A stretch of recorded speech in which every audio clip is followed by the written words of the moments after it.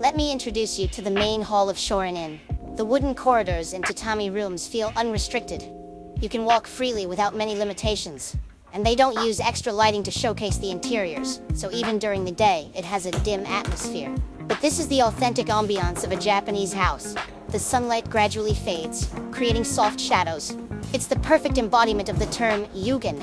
You can sense the aura of generations of royal patrons who embodied nobility and elegance here.